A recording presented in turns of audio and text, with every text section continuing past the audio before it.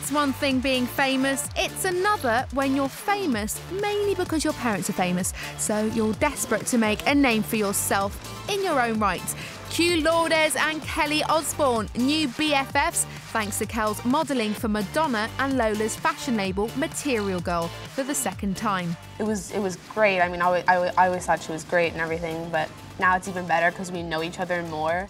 Now it's our second shoot. Usually what Lola does is she goes the day before and puts all the outfits together, and I come in and never change them because they're usually exactly how I would put them together.